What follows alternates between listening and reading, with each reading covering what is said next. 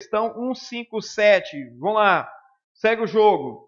O polímero de PET é um dos plásticos mais reciclados em todo o mundo. Beleza. Devido à sua extensa gama de aplicações.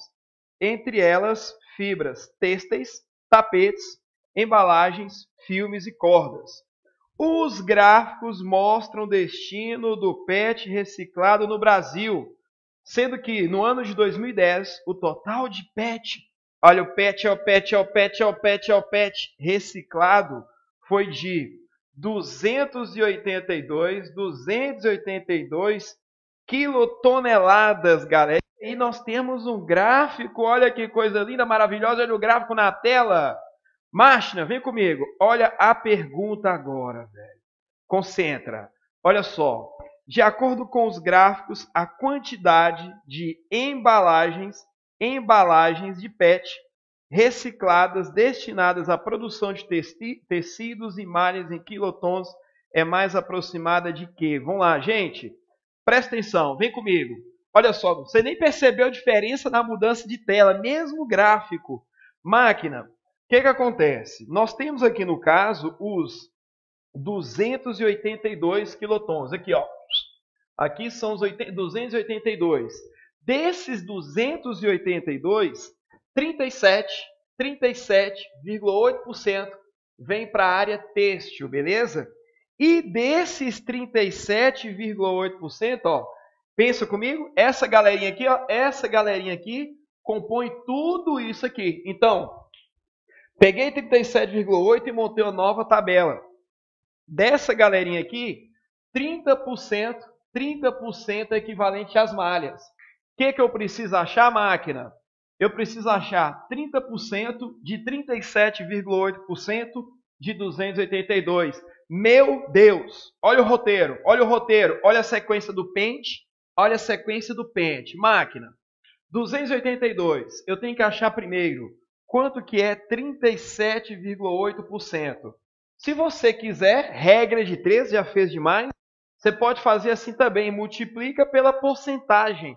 É o mesmo efeito. Agora, depois aqui, ó, disso aqui, 30% foi para tecidos e malhas. Beleza, galera? Porcentagem da porcentagem. Você vai pensar comigo aqui, ó. 282, 37,8 por 100. 30% é 30 por 100. Aqui, você pode dar uma simplificada, beleza? Para você fugir da vírgula, você pode fazer assim, ó. Anda uma casa para a direita em cima, anda uma casa para a direita embaixo. Que fica 378 e fica 1.000.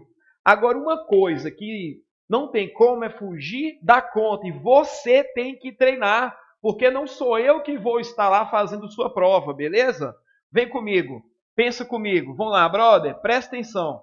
Eu vou fazer aqui, ó, 378 vezes 282. Gente, eu prefiro colocar como segundo termo da multiplicação aquele número que tem mais números repetidos. Você viu que tem um 2 duas vezes? Por que eu gosto disso? Vem comigo. 2 vezes 8, 16. 2 vezes 7, 14, mais 1 é 15. 2 vezes 3, 6, mais 1, 7. Pegou aí? Pegou aí? Agora vamos lá, multiplicando por 8. 8 vezes 8, 64. 8 vezes 7, 56. Com 6, 62. 8 vezes 3, 24. 24 mais 6, 30. Agora, passa a visão comigo aqui, Eu não multipliquei 2 por 378? Você vai fazer de novo, dá o mesmo número, que aí você repete, 6, 5, 7. Então, 6, 5 e 4, 9, 7 e 2, 9, mais 6, 15, vai 1 mais 5, 6, 13, 7, 10. Cheguei nisso aí. Meu Deus! Galera, presta atenção. Agora vezes 3. Vamos fazer conta. Deixa o pau quebrar. 3 vezes 6, 18. 3 vezes 9, 27. Mais 1, 28. 3 vezes 5, 15. Com 2, 17. Meu Deus! 3 vezes 6, 18. Mais 1, 19. 3 vezes 0, 0. Mais 1 é 1. E aqui, 3 vezes 1 é 3. Beleza? Só relembrar o que está pedindo mesmo. Ah, lembrei. Ok. Galera, isso aqui vai ser dividido, ó, tem 1, 2, 3, 4 zeros. Você anda 1, 2, 3, 4 casas. Deu aproximadamente 31,9. A alternativa mais próxima, letra C, 32, beleza?